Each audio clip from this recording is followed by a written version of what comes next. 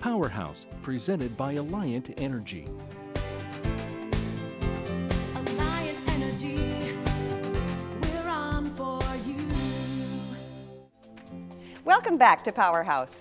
Are you thinking about remodeling your home? Or maybe you're thinking about building a new home like we are. Either way, you may want to consider installing radiant floor heat. Although it isn't new technology, it's fast gaining popularity, especially in new home construction. We're going to find out all about how that works today from Jeff Reichert, and he's representing Wurzbo, a leader in radiant floor heat technology. Okay, Jeff, let's start simple. For the consumer, what is radiant floor heat? Radiant floor heat, we utilize a material called PEX tubing. We lay it on the floor and we run hot water through it. And running the hot water through it heats the surfaces around us. To better understand what we're doing, we want to understand the concept of radiant floor heat, the phenomenon called cold 70 or heat chases cold. As an example, if you walk downstairs, bare feet on concrete, what happens? You feel cold. Right. Because your body is a mini radiator, and all this heat is leaving your body, chasing this cold surface, trying to heat up that slab, which obviously won't happen. So with radiant floor, what we do is heat the surfaces in your home, get them up to a nice comfortable temperature, and then when we don't have cold surfaces around us, therefore our body's warm. We don't have this thermal transfer between our body and a cold surface. In theory, that's how radiant floor works. And what exactly are the benefits of installing radiant floor heat? The obvious benefit is we don't have any air blowing around our house. We have no allergens, no dust, no pollutants, no contaminants, no molds to worry about. We do exchange the air in the home with an air-to-air heat exchanger, but the other obvious advantages are with respect to laying out your floor plan for your couch, maybe an ottoman or a hutch. You don't have to worry about where the registers are going to go. So you have complete design. You have to worry about drapes laying down over things, getting blown around, and it's just a quieter, much more efficient system. So it really puts the heat where your body is. That is correct. Yeah. What about energy savings? Energy savings, 20 to 40% on a norm. That's a huge savings. Huge savings over conventional forced air heat.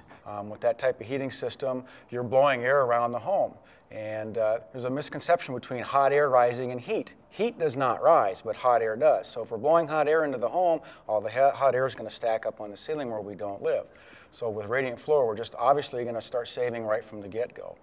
Now, there's always a price tag attached to comfort. What's the correct. price tag for radiant floor heat? Radiant floor heat, it depends. It's a big word we use. It depends, but about a $3,000 to $4,000 more bill to start out with, and as elaborate as you want to get. The benefit for the builder and the consumer on the upfront side is they have a heating and the cooling package all in one package. With Radiant, we're going to have the heating side, and then we have to come look at a cooling side, so we're going to have extra costs there. But what would you pay to be comfortable? That's right. What would you pay to be comfortable? And 20 to 40% savings over the span of a lifetime in a home, I imagine it pays itself off. Absolutely. There's a payback there.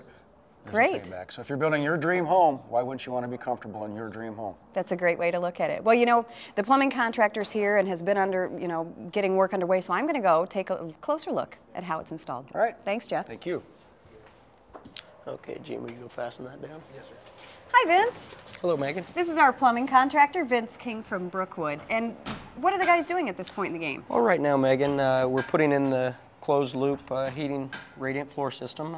Gene's fastening it down currently. We hook that up to a boiler and run hot water through the loops to provide the radiant heat through the floor. What goes on top of that? We put a poured underlayment on top of that. It's a lightweight poured underlayment. Okay. And then generally the floor covering is ceramic tile. Now, if I wanted to put carpet down, could I do that? Yeah, generally, if you're going to put carpet, we recommend a thinner pad on the carpet so the heat radiates up through the floor a little bit better. What about wood floors? You can use wood floors also. We recommend a laminated wood floor, as it won't shrink and expand as much as a regular wood floor would. Okay. Now, when you were talking about the underlayment, I've heard it referred to as concrete. Is that an issue when you're not on the first floor? Because we're on a first floor right now, but let's say there was a second floor. The weight of that, would that be a problem? Well, generally, if you were going to do that, I'm sure the house would be engineered to accommodate that weight. And this underlayment is lighter than the concrete that would go in the basement or something of that nature. Okay. Yeah. Well, this is a really exciting process, and I can't wait to come back when everything's working. Okay. So you get back to work. Thank you. Thank you.